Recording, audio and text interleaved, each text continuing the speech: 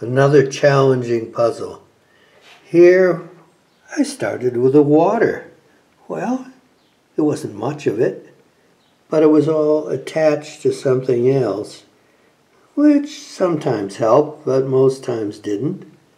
Then we move over here, and all these chairs, and actually there are people sitting in them, which you don't notice at first, which kind of gives a hint.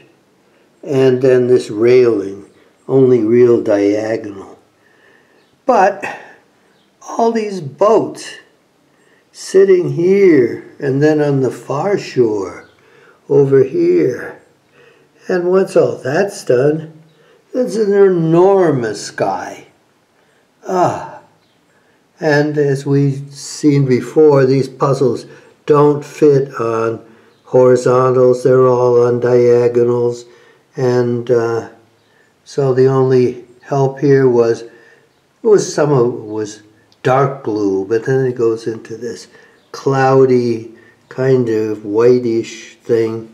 That took me quite a while.